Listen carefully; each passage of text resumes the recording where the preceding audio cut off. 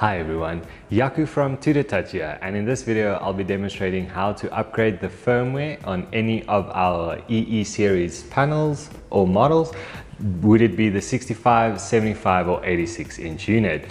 This firmware will be the new Edu 2.0 firmware that changes the background or the interface slightly. You have a new menu bar and it comes with a couple of new tools and features.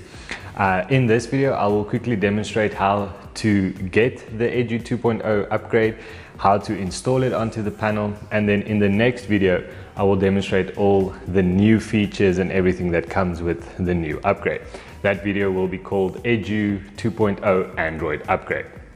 So before I start, I just want to mention that you would need two pieces of tools or two pieces of hardware. One would be a USB stick formatted into a FAT32 file type, and the other one would be your panel remote.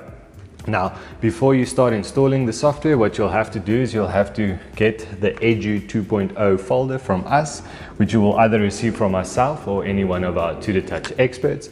Once you have the folder on the USB, it's as simple as extracting all the content, and then you will be left with the upgrade 811 file, which is the file you need to do the upgrade.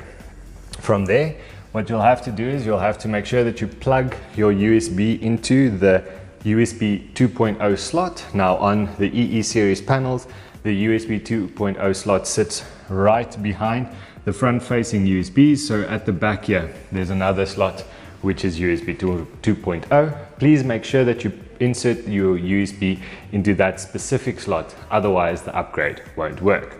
Once you have inserted your USB and you're ready to start the installation, it's as simple as taking your panel remote, pressing input 1379, and this will bring up your debug menu where you have the upgrade option.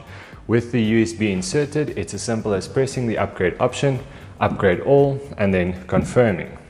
Now, once you have confirmed it, it will start running the software in the background. Your panel will shut down and it will restart onto a new screen that will be burning and upgrading at the same time. That will be displayed in the next part of the video, and then I will come back just as soon as the upgrade has been completed.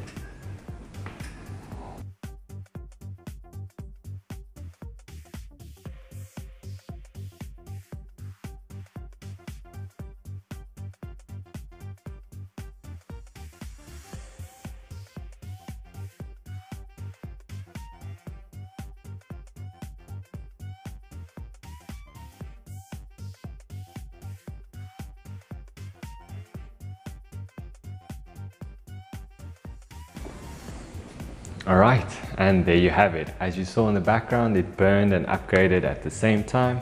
Once it was done, it said succeeded and it booted up onto the new interface. Please be sure to watch the next video or the other video that I will be creating on the Edu 2.0 upgrade, which will be called Android Edu 2.0 upgrade. Thank you so much for watching. Please follow, like and share. My name is Yaku from tutortouch.